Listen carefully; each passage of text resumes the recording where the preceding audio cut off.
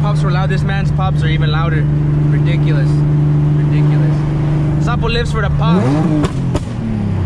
Goddamn. Welcome back to another video. Thank you friends for joining me today. Hope you're having a lovely day.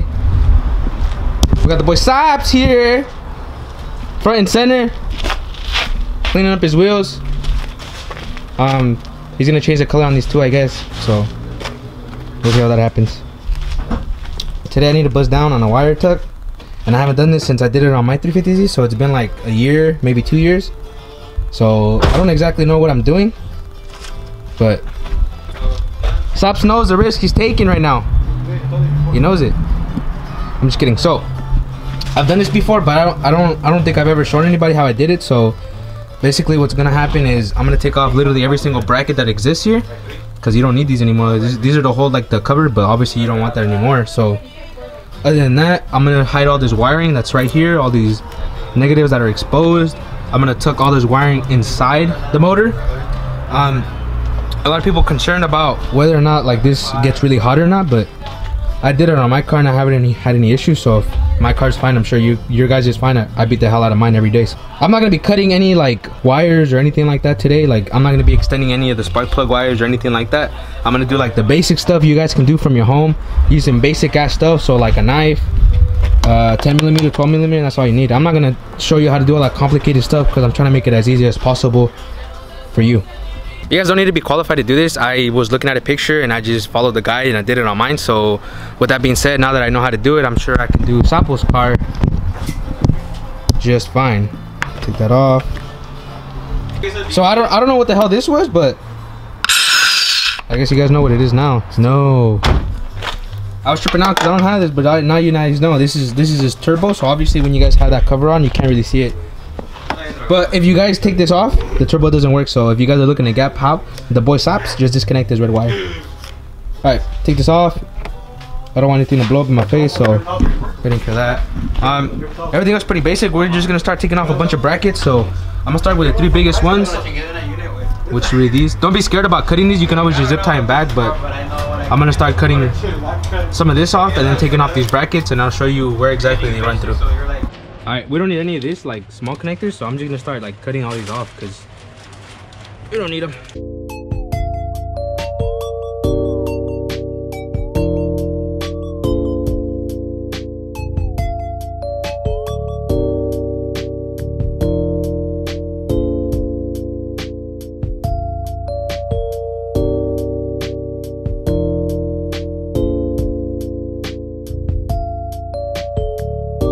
So I pretty much took everything off. So pretty much after that, I can start taking off all these brackets, which are all 10mm. So this bracket right here can come off.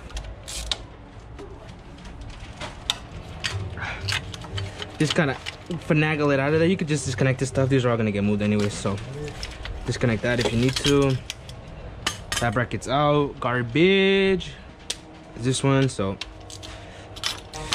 all right, that's out. We'll just start finagling this thing out of here again. Just could disconnect this stuff. All these connectors are gonna get moved, so you can just move them freely. Some more garbage. The next one is a less bigger deal, but it's this middle one right here. It looks ugly right here when everything else is taken off. So we're gonna disconnect these ground wires because we're gonna put them down here next to the AC. We're gonna try to figure out his place down there. Other than that, we're gonna just start taking off all these connections and whatnot so we can move them to a better place like this, reroute into a way better spot than it is right now. So let's go ahead and do that. These are all minimal ground, so you could just connect those to one source like I'm about to do and show you guys. What we want to do is just disconnect all the wires that go up here. So these connectors that go underneath like the water inlet, you would want to disconnect them just because they're all going to get removed and located somewhere else. So like all this wiring can get moved. I would recommend doing this when it's cold. You guys can see that. Just pull it out. There we go. If you've never taken these connectors out before, they're gonna need a little bit of love and a little bit of persuasion, because I don't know why Nissan plugs are just so hard, man. There we go. Now we just pull all this stuff out. See? We just pull that out. Don't worry about it. These connectors only go into one connector, so if you mix them up, they can't go in, so you're good. Anyways, don't worry about it too much. Disconnect all of this stuff. You're gonna pretty much disconnect everything, so it gives you a lot more wiggle room and be able to move a lot more of this stuff. Move those grounds out of the way for you guys, and now we have a lot more clear image of what we're doing. We're gonna have to disconnect this main wire, and all it is, it comes from right here, comes all the way down here, up through down the intake, and it should be this right one, this left one I mean. So we're gonna take this bolt off and take off the whole wire so we can route it through which way we want. So we got our flathead, so we can just open this stuff up. You just need to pry them open. All right, there we go. Throw that. I don't know, I thought it'd make it easier, but it didn't. So now I had to figure out how to put it back. See it? Ta-da! Don't be too scared, Sapo. I've done this before, like once. The boy Sapo is about to jump on this real quick, and we're gonna see what happened.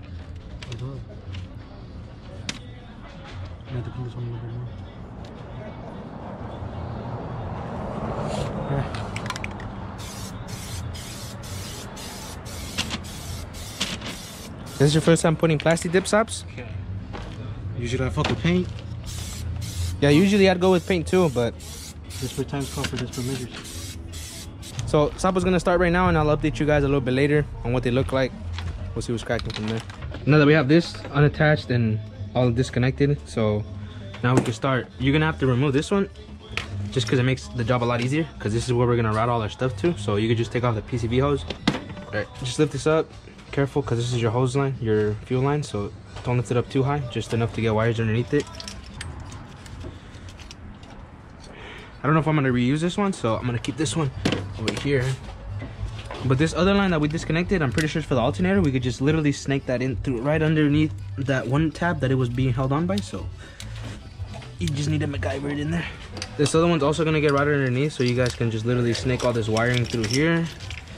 You put this right through. I like to put it right through here so it's underneath that hose, but you guys can route it whichever way you guys want to. There, make sure it lines up right here. You guys don't have to move that one no more. This one right here and right here, just put that in. Let me see if I can put all these grounds behind this so I don't have to use all this stuff. Let me see. They did a lot better job with this car than my car. Jeez, I'm gonna have to charge this kid. All right, so that's out of the way. All those grounds, you can't see them no more. As soon as it's flat down, you won't be able to see them at all. This one, we can just route it into right here. This one's a little bit harder to get to. I don't exactly know how I did it on mine, but I'm gonna have to take this off. So all we wanna do is try to snake these connectors in through the bottom right here and through this outlet right here. You guys can see it. There's a little gap between like the main water port, and all we wanna do is try to snake this in through here and pull them out. All right, pull that out, pull it out. Oh yes, I got it. All right. Put these back where they went. No big deal. Now you can do all the boring stuff. Like I said, they only go in one way, so if it don't fit, it's the wrong one. There we go. See, now it's on. I snuck a zip tie all the way underneath this water neck, so follow that back and then sneak it all the way underneath. I think this is the easy way you're gonna do it, and after that we're gonna connect this to right here, and then we're just gonna literally pull it all the way through. Pull this, try to help feed it, guide it through. Let me see. And then we just start pulling it, and you see it starts coming through. We can put this one underneath your regular fuel lines, sneak that underneath, sandwich it right there, right about there. I'm happy with that. And then we route this underneath once again, come up through the intake right here, and then literally route it through where it used to be routed through. So I don't know if Brian still wants to use these, but we're gonna use them anyways. Sneak this through the hole, pull all that stuff back. There we go, see? And then this will just connect to right there, like so, just like before. So the only thing left to put back is this hose. Oh, this one we're gonna sneak it back behind this wire, and we're just gonna connect it right around here. Because I don't know why yours has hella more brackets than mine did. Mine did cookies. Oh, that's probably why. So Brian's is like a step up from mine. Oh, see, now this moves. Now this moves really good. See, now I can move it anywhere. Oh, I'm just taking off one of these nuts down here that I believe is for the faceplate, but I'm gonna use it to put these through right here. So, you know, good ground. So I'm pretty much done with the guac, but let's go check on the boy Saab. You say guac? Is here. They're looking pretty saucy. Look at that stretchy fitment. Stretch. Jesus. And the homie thinks he's gonna beat me like this. Sheesh. The homie really thinks he's gonna be racing like that. No.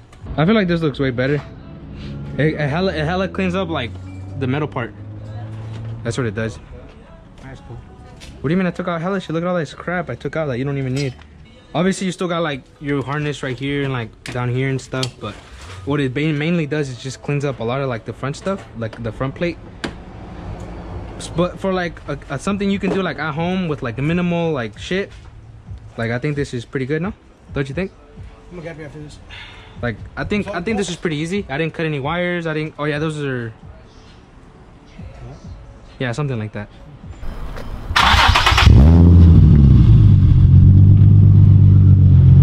I mean, that sounds like it works, right? That one doesn't work, but press the tip on the blue one. On the, yeah, no, from the side. Yeah. Oh, it's not connected. Never mind. Never mind. It's what makes the turbo noise in his car. And when that thing goes, pew! He doesn't have it connected because he don't want to be all riced out. Right, that's what I'm gonna end today's video, guys. If this video was helpful to you guys in any way, make sure to leave a thumbs up. Subscribe to the channel if you guys haven't already. It really helps out YouTubers. So any YouTuber you guys like, you know, make sure to support them. Make sure to let them know that you guys definitely watch their stuff by subscribing or leaving a like. Simple as that. Now, I'll catch you guys in the next one. Hope you guys take care. Stay healthy out there. And I'll catch you guys soon.